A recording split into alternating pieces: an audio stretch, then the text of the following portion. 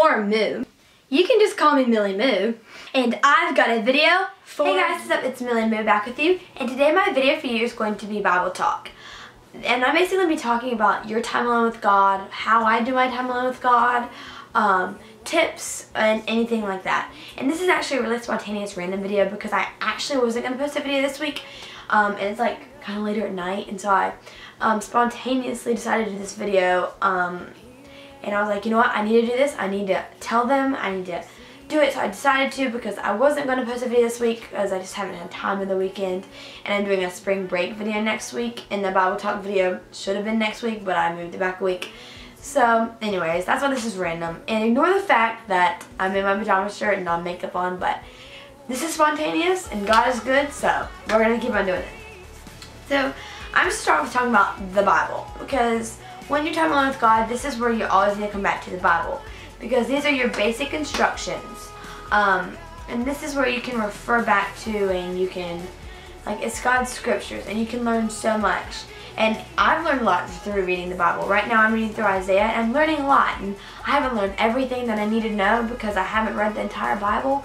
I hope eventually I will read the entire Bible, but it won't be entire and soon. But there's definitely Bible studies or like actual Bibles that you can buy.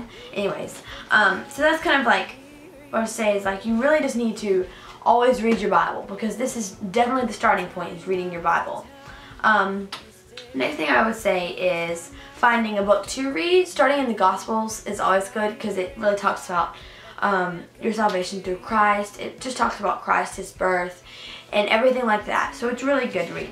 Like I said, I'm reading through Isaiah, but also if you're struggling with something, another really good thing to do is to go in the back of your Bible, if your Bible has it, and find a word like happiness. If you need happiness, turn to page 815 and then you can read about happiness. So that is really helpful for me.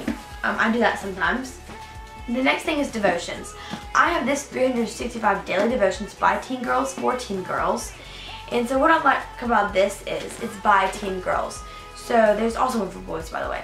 But it's by a teen girl who has, like, let me pick a topic. Prayer. So she's writing about prayer, and so you just see that there's somebody who might have struggled with something and they're writing about it and they have Bible verses for it and they have an outcome and they kind of, and like you can kind of relate. So that's what I really like about it. And so it is very, very cool. So I definitely would recommend maybe getting this. You know, I really like it. And there's also like Jesus Calling, another great, great book. And so I read that every night after I read my Bible. The next thing is journaling, which I have a couple journals and some of them I can't find.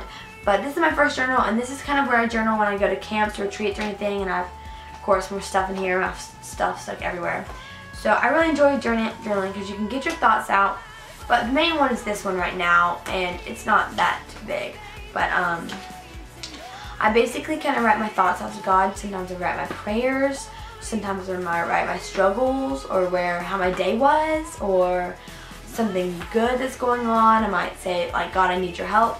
And so one thing, the good thing to journal is you can look back and you can see like, oh, that's where I was struggling, and then you can go here and like, but look, there's an outcome. So that's what's really good about journaling is you can kind of look back and see your improvement.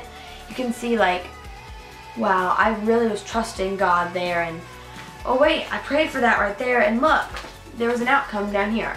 So that's what's really cool about journaling. I would definitely recommend journaling, you know. It's amazing. The other thing I forgot to talk about was like highlighting in your Bible. I like doing this because I can kind of like flip through and see like, oh, well, there's a verse that I need to remember. Like here's one, Psalm 9:1. I will give thanks to you, Lord, with all my heart. I will tell of all your wonderful deeds. So I can flip through my Bible and I can see that verse and I can remember like, huh, you know, I read that and I highlighted that. So always have some pens and pencils at the ready. And the last thing I'll be talking about is note cards. So basically I have taken note cards and placed them around my room or even in places in my house because I think seeing daily reminders walking through is really important. So I'll show you one. So I read this one, Psalm 31:30. Charm is deceptive, beauty is fleeting, but a woman who fears the Lord is to be praised. So I put this beside my bed towel. I can't talk, guys. I put this beside my bedside table, and every time I wake up or lay down, I can kind of look at it and like say, yeah, like that's really important. I've talked about the Bible verse before, so next one is James 5:10. I put this in my bathroom, or me and my brother's bathroom, and it says, "Don't grumble against one another, brothers and sisters, or you will be judged. The judge is standing at the door." So I just thought this was a reminder to me and my brother to be kinder and uplifting. And these have been up for a very long time, so I've got to update. And the last one is this. It says, "Jesus is coming back." I was listening to Kayla one time, and they were like, I forgot who was talking, but he was like, "Put a sign that says Jesus is coming back." And I really like this because this gives me a lot of hope.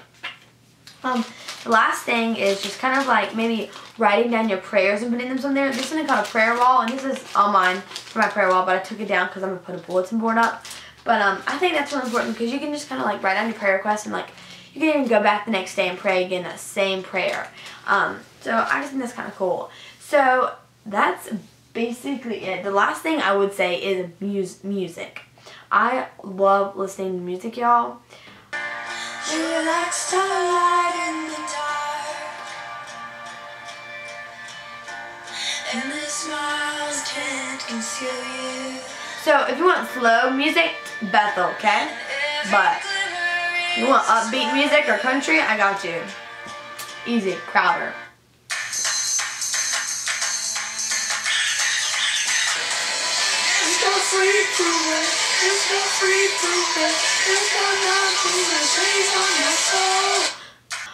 Okay guys, that's basically all for my video. I'm sorry it was so random and scattered and everything, but I really hope it kind of helped y'all. Maybe if you kind of want to start your time alone with God or need some help or need inspiration or just learning some things about how I do my time alone with God. I really hope that this helped you guys, and be excited for a spring break video coming up soon.